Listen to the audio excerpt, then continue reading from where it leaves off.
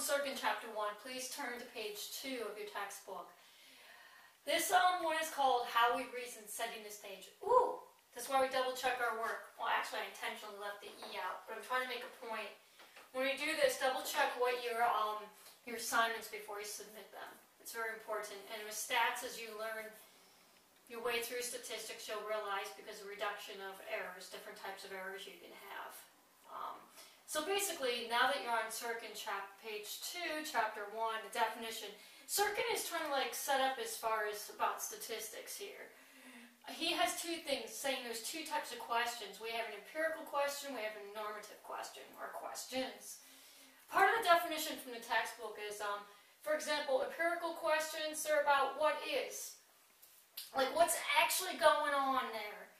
And on page 4, the exercise there, they give some examples. One is an example of a what is. It's only 40% of all registered voters cast votes in the last presidential election. Ooh, let's look at a normative question. Questions about what ought to be, or what we think ought to be here. And the example he gave, which was his number 4, the choice number 4 on there, as far as normative question, is the right to vote is essential to a free society.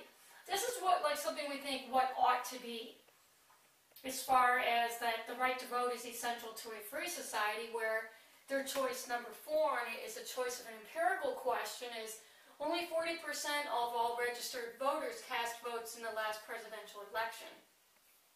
That's giving a more precise example. Now let me look at the textbook. There's a few I didn't put up here as far as to explaining it.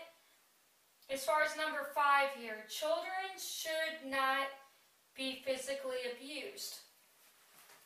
That would be a normative question. It's like what ought to be. They shouldn't be abused. Children should not be abused. An example of an empirical question is, let's see, last year, it's number 6. Last year, the rate of reported child abuse cases rose 3%.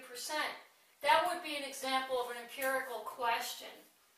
So that's basically what he's saying. So think empirical, think it more as what is, and here they give examples as far as kind of like the science behind it.